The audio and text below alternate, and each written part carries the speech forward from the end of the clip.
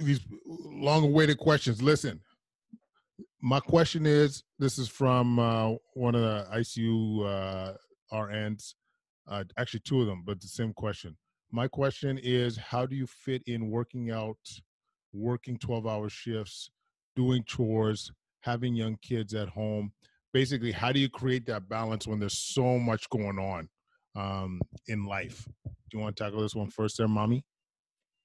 Sure. Yeah. I mean, I think this is what we're trying to target with solving wellness by targeting it towards healthcare professionals. Is we know that these are all of the challenges that everybody's facing, and this is why a lot of the content on there is short burst workouts, which few people have commented are quite helpful. Wellness activities, and then like food prep and things like that for shift workers.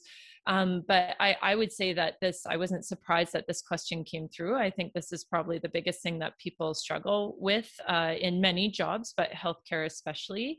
Certainly I'm part of some other fitness groups on Facebook and that type of thing. And this question comes up a lot, just, about people who work shift work.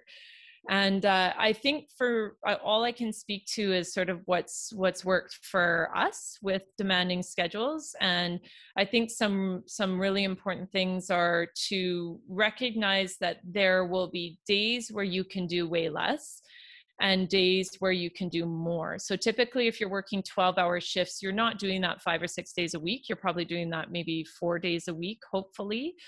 Maybe 5. I think some people are doing that 5 days a week.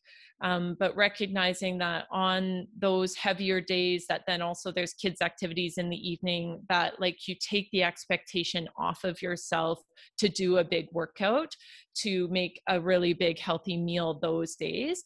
And you shift your expectations of doing that type of thing, you shift that more into your days off.